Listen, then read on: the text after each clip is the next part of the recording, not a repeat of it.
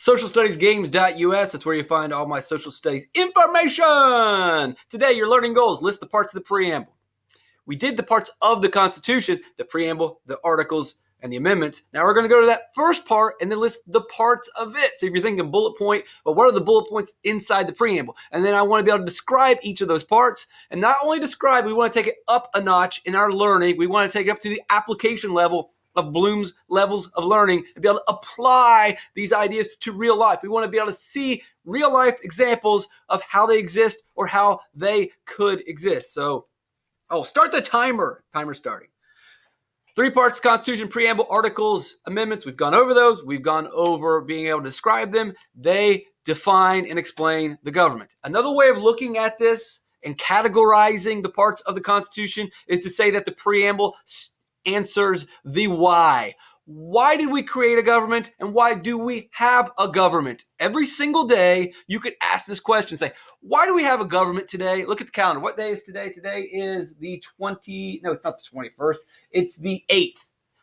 Today's the 8th. On the 8th. Why do we have a government today? You look at the preamble, and it's going to answer all those questions. We have a government because we need to provide for the common defense. We need a military. We need domestic tranquility. We need peace in the United States. Same answer every single day. The how then explains how the government does it. It's the instructions. It's the directions. It's the blueprints. Why do we have a government? We need a military. How does that work? You look in the articles and it explains exactly how we establish a military, the rules of the military, who's instructing the military, how the military can and cannot go to war. The how is written in the articles, the details. And the amendments, it's simple. It's all the changes. So let's focus mainly on the preamble today. We'll rip out the first paragraph of the Constitution and read it to you. We, the people of the United States, in order to form a more perfect union, establish justice, ensure domestic tranquility, provide for the common defense, promote the general welfare, secure the blessings of liberty to ourselves and our posterity. We do ordain and establish this Constitution for the United States of America. What? Yes, it's kind of a clumsy paragraph, and I did not read it in the best way possible. So let's make it a little bit easier. We, the people,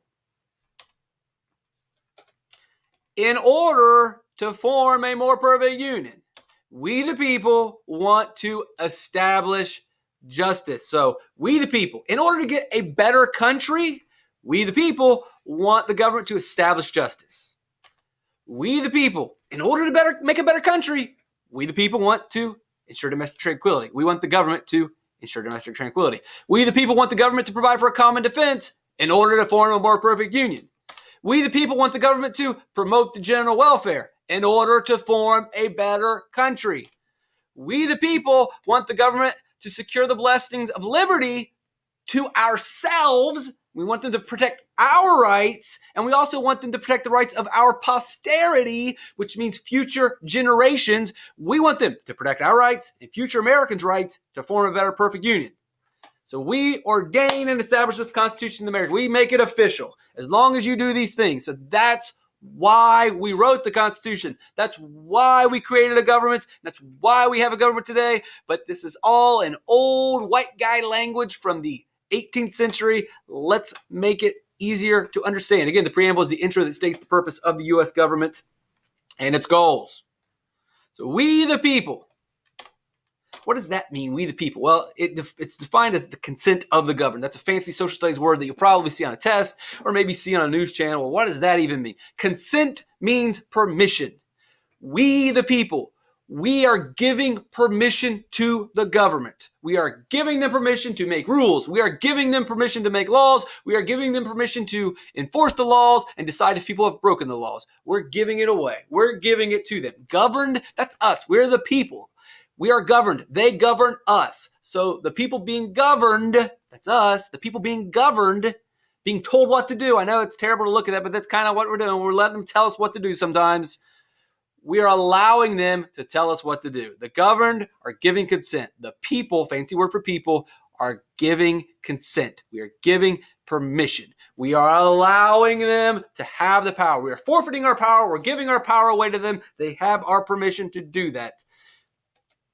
We are giving it. That's crazy. Why are we doing that? Well, because with that power, they can do the following things. If we do not give them permission, if we do not give them power, they cannot do these blue bullet points then, and they cannot do them now. That's It's what we have to do. You've already done it. Every day in this country, you allow the government, you give them permission to do these things. What are these things that we, the people, are asking for? Well, the first thing that we ever asked for was to form a more perfect union. We still ask for this today, but mainly when we talk about form a more perfect union, we, the people, at the very beginning in 1787, gave them permission to throw away the old government, throw away the Articles of Confederation. That's what it was called, our original government. We said, we are giving you permission. You have our consent to take the old government, rip it up. We need something new. The next thing that we said, all right, we're going to create a government. And this is what we, the people, want. We want you to get rid of the old one, but here's also what we want. We are going to give you power. We're going to allow you to govern us as long as you do the following things. We're going to give you our power as long as you create fair courts and fair laws. It's very simple. I don't need to go into any more detail.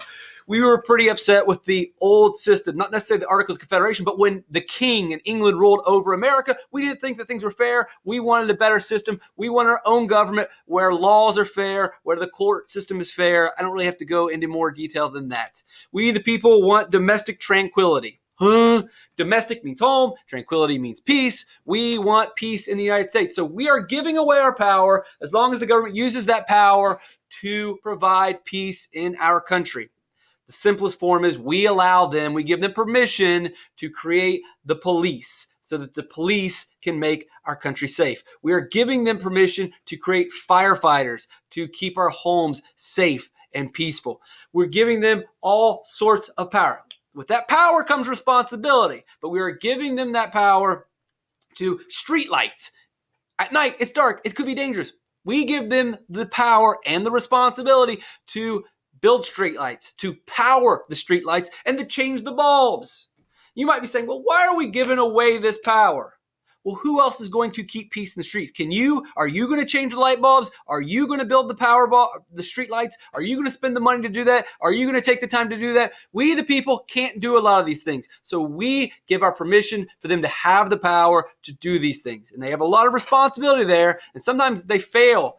They're not perfect. The government is not always perfect. Common defense. We can't protect ourselves from outside countries. Can't do it. So we, the people, give the government the power to do this, to create a military. This is the why we are creating a government and why we have a government, to protect us from outside countries. Now, the government's not perfect. You got to realize that sometimes the government fails. The government doesn't always establish justice. They're not always perfect, and we have to change laws throughout time. You've got to realize that, one, the government is people. It's of the people, by the people, and for the people, and guess what? People make mistakes. So, first of all, the government's never going to be perfect because it's made up of people, and people make poor choices. They make bad decisions. The other thing you got to realize is that it's hard to make everyone happy.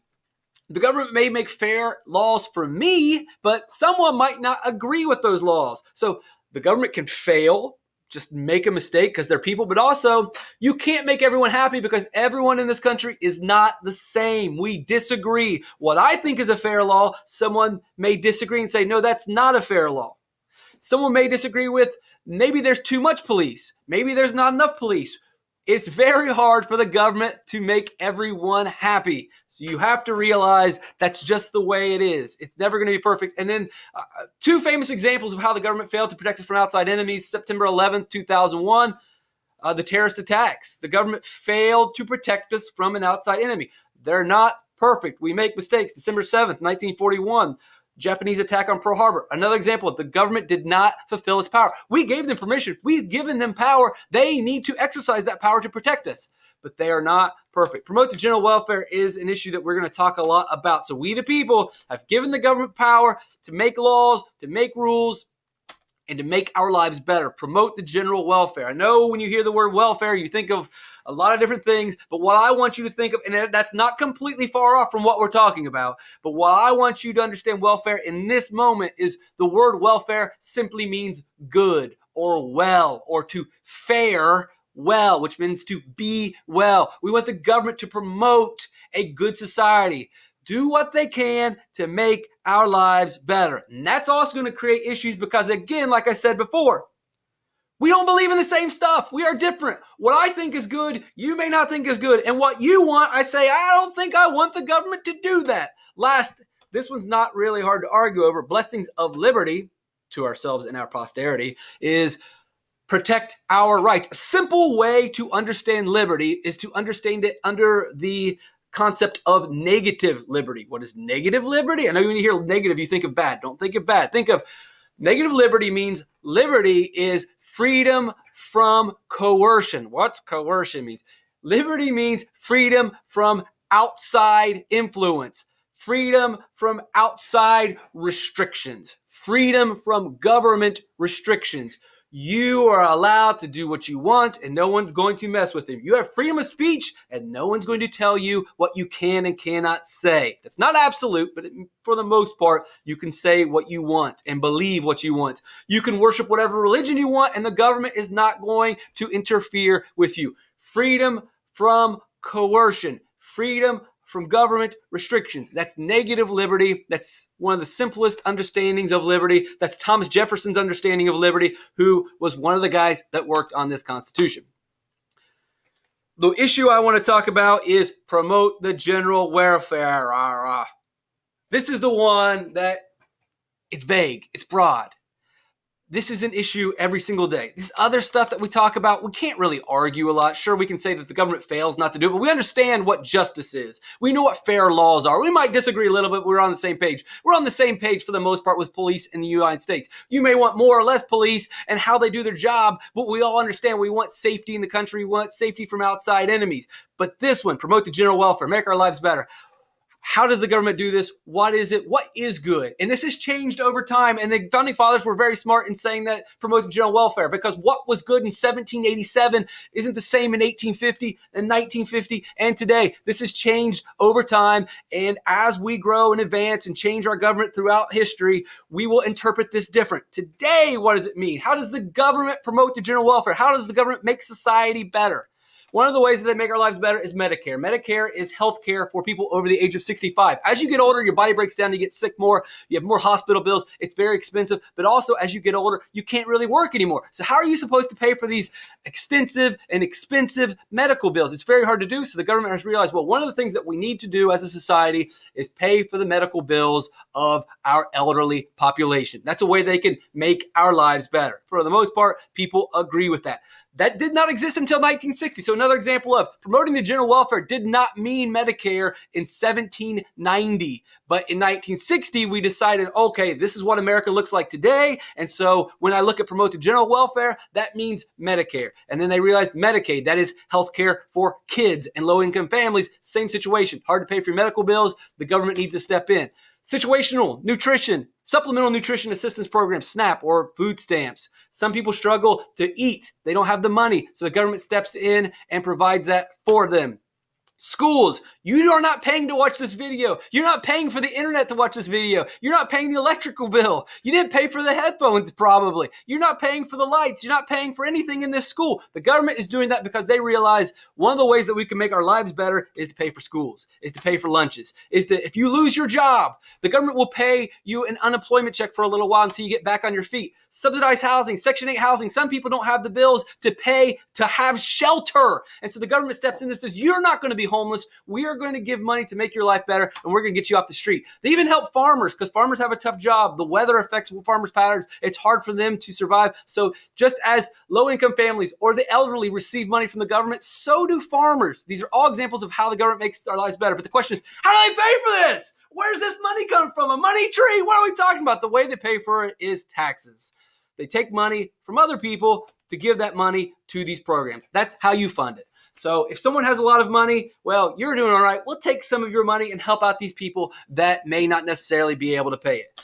And that's fine and all, but is this making this guy's life better? You could argue that, well, yeah, he's going to be better off because if you don't do these things, you're going to have some real trouble in America, and eventually that trouble is going to affect him. You could make that argument. But this is a big issue. Promoting the general welfare is an issue that we argue about a lot. It defines who you are politically. This defines Americans and it divides Americans. Your interpretation of promoting the general welfare. What should the government do? Why do we have a government? One of the parts of the preamble is to promote the general welfare. Well, what does that mean? It depends on your interpretation. How and what should the government do to make our lives better? It doesn't say specifically in the preamble or in the Constitution they need to build schools. Nothing about schools, nothing about healthcare, nothing about school lunch. It's not in the Constitution. It's open to interpretation. We could believe that today. That could change tomorrow, and it fluctuates through time. Sometimes we believe in helping out the poor. Sometimes we don't. And this will pretty much define whether you are a Democrat or Republican. Democrat, and this is an overgeneralization. This is very broad, so don't get offended by saying this. But for the most part, Democrats do not really mind high taxes because they use those tax dollars to help people in need. So the government is very active. So if the government has a lot of money, the government can do a lot of things. A very busy, very active government is typically what the Democrats believe in. The Republicans believe, no. They want a smaller government. People should keep their money, less taxes. And when you keep your money, you can spend your money on your healthcare bills. You can spend your money on shelter. You can spend your money on food. You can spend your money on your farm. So Democrats typically high taxes. Government helps the people.